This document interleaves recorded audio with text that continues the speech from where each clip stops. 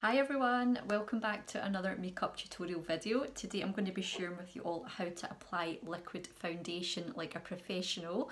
If you are new here, I've been a beauty therapist for 21 years and I've done many makeups also in that time for bridal makeup, special occasion.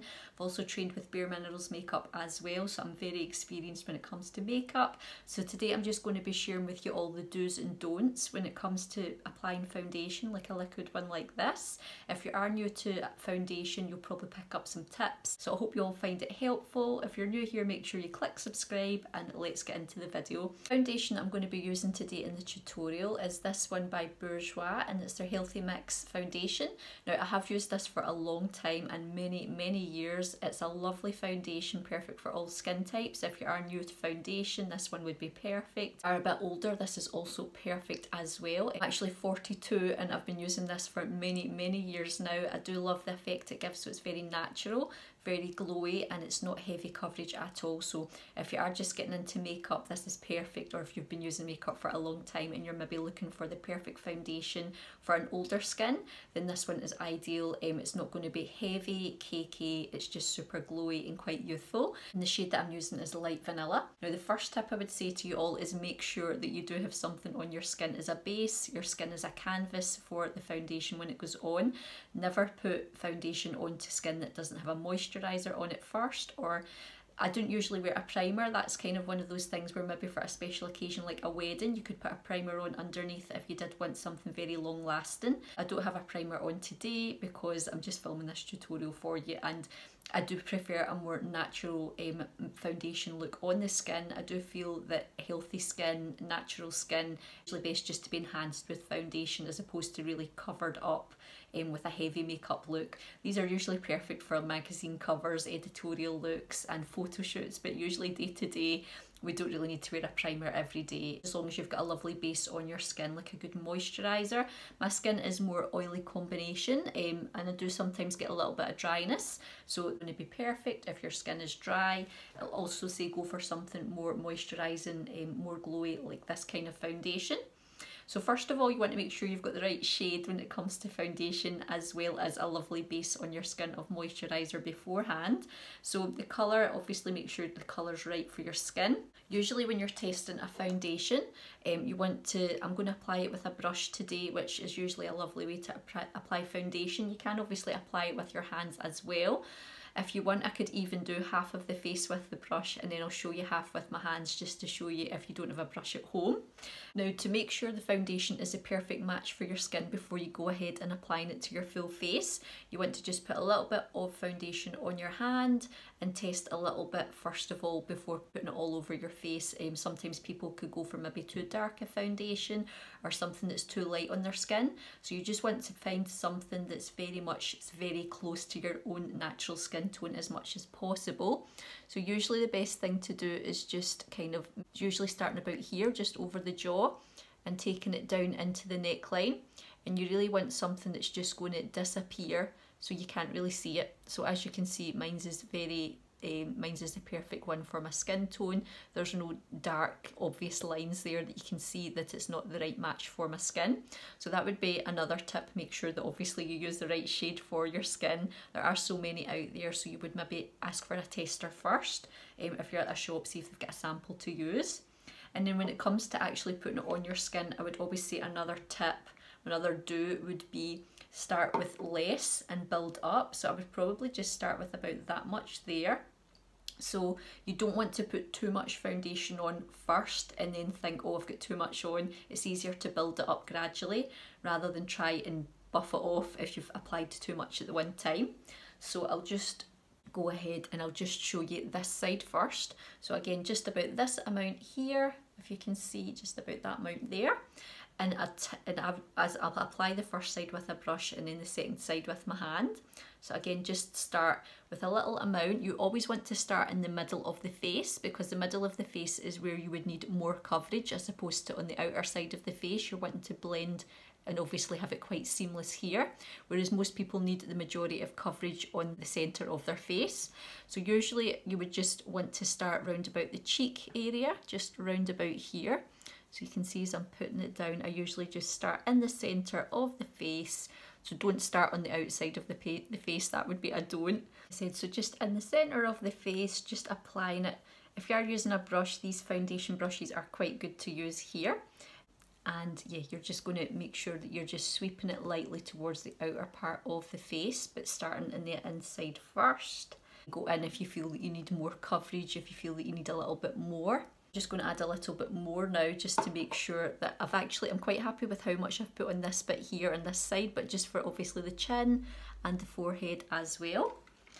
So I would say take your time, do it in sections. When it comes to your foundation, it is the base of your makeup. Your skin is the first thing people see when they look at you. So you don't want people looking at your skin if it's caked in makeup. You want it to be as seamless and natural as possible and glowy as possible.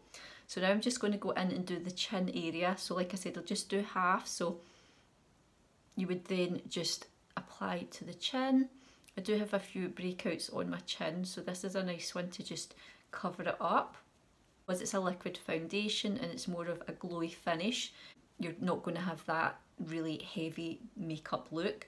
Obviously I would still go in with concealer and conceal any redness or any spots, but the most important thing when it comes to applying your foundation would be start in the centre of the face, like I said, apply to the middle first and work your way out.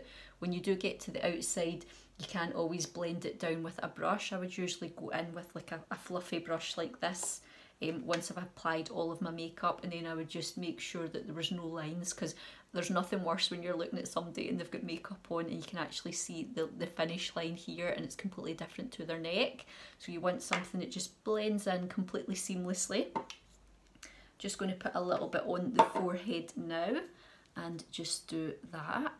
It'll be quite good just to compare with you and just show you, and again starting in the middle, working your way out, just to show you the difference of it being applied. A lot of people don't maybe use a brush when they are putting their foundation on if they're in a bit of a hurry. I would say a lot of people, you can use your hands as well. Hands is absolutely fine. It does help the makeup melt in a lot quicker as well. Blend seamlessly into your skin. So I would say that's the first side done, if you can see there. So you can see this side is very glowy. There's no dark lines under here on my neck area. It blends quite seamlessly. Super soft, super glowy, natural. Your foundation on your skin should really just enhance your natural skin.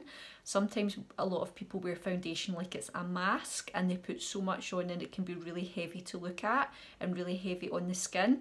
Whereas I would always say the most flattering foundation on the skin and makeup is usually just very natural, very light.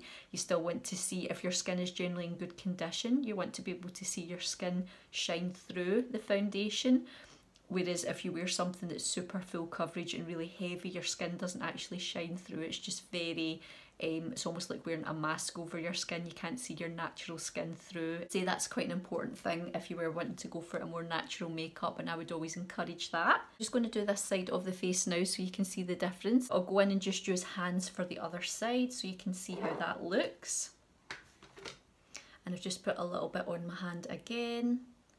So obviously when you're using your fingers, just make sure your hands are clean first so you're not applying any germs to your skin. Again, you want to start in the middle of the face and just take your time blending it out. But again, mostly spend the time just working it into the centre of the face first. And then you'll notice as I'm getting further out, there's not a lot of product or foundation there at all. And it just kind of melts seamlessly to the skin. Again, I'll just put some on the chin and just do this side for you. And again, just taking your time, blending it in. Blending is one of the most important tips I would say to take away. There's nothing worse if you've not blended your foundation in properly. So just make sure that it's blended and very, again, seamless on the skin. This one is a lovely foundation. I can't recommend it enough. I've been using it for years and very affordable. And they've got a lot of lovely shades. And just on the forehead, in between the eyebrows, and just sweeping across. So it just blends in. And then I'll just put a little bit on the nose at this side. We do tend to get a lot of redness in our nose in the corner, so I would say always spend a wee bit of time just nose, which is where the redness can show. I wouldn't put, a don't that I would share with you is I wouldn't put foundation under the eye area because it can be very heavy, and the skin under the eyes is only a quarter thickness to the skin on the rest of the face, so that's why you can see that it can be quite transparent here because it's not as thick. So when it comes to under eye concealing, I would just go with something more, I would go with a concealer. So I'll just show you how I would apply the concealer as well. The one that I'm using on under the eyes is the Maybelline Eraser, and this is great. This one's just a nice texture. Foundation can look a wee bit heavy under the eyes applying there, so I usually wouldn't put it there at all. Like I said, I would just go in with a concealer. Just use a small amount and then just dab, if you can see there. And again, when you're putting any product under your eye, I did share a video on this for the eye cream that I'll link up here so you can check it out. You want to use your ring finger, which has the least amount of pressure, and it's the most gentle one to use so you're not dragging the skin. And you don't want any heavy product under the eye area, so something just very light is a lot better as opposed to like a heavy consistency. A heavy product, this one is perfect.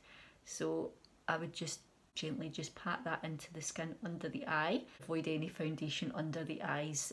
Also, if the skin is a bit more dry under the eye area, foundation can sit there and it can go quite dry and cakey, so you wouldn't want that. So something that's a bit more of a concealer and it's a lighter product, you could use that under the eye area. It'll give better coverage as well, so anybody that does have dark circles, it's just going to cover them perfectly, as it's more of a concealer, and again it's a lighter texture.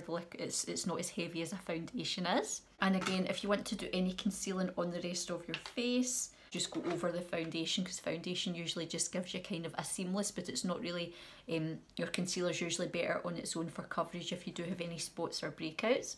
So I'll just show you, obviously I've got a wee bit of redness here, so I would just pat that on